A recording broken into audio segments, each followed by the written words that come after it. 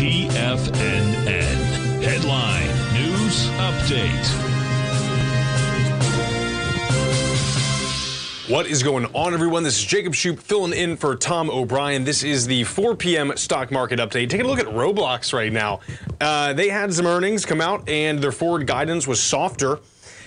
So I guess that translates to a loss of 22% on the stock price. Dang, that is wild. Let's take a look real quick. The company on Thursday said it lowered its full-year bookings guidance to between $4 billion and $4.1 billion, down from 4.14 to 4.28 billion.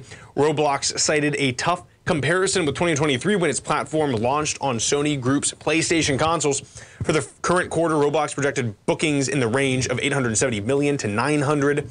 They were expecting 929. Roblox also said it expects a quarterly net loss of 265 million to 267. Wow. Revenue was up. First quarter revenue was up 22%. Not too bad, to 801.3 million. Well, bookings rose 19%, but I guess they weren't as profitable as expecting. Pretty nuts to think about. Active daily users increased 17%. Monthly payers rose 13%. Average bookings per monthly payer grew 6%. I'm trying to see what's wrong with this stock. I don't know. That's just pretty, that's a pretty intense sell-off for it. Let me see here. I think this is a pretty severe reaction to it. Roblox said it generated more free cash flow in the quarter than all of 2023, with this measure more than doubling to 191.1 million. Listen, everyone's kids are on this game, right? And it's interesting because they're all spending money. It's cheap to get the money for it. And then you got these people on there who can kind of create experiences in the game and sell that to people playing it, and they get a bit of that money. It's like an online marketplace. It's an online experience in an online marketplace.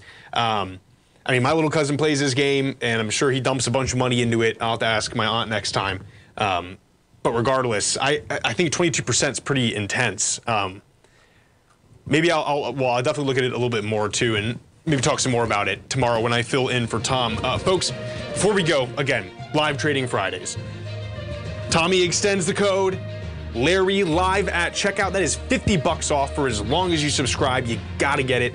It is an awesome experience. We will see you tomorrow at 9 a.m. And for everyone else, I will see you tomorrow at 3 p.m. Eastern Time. Have a great rest of your day.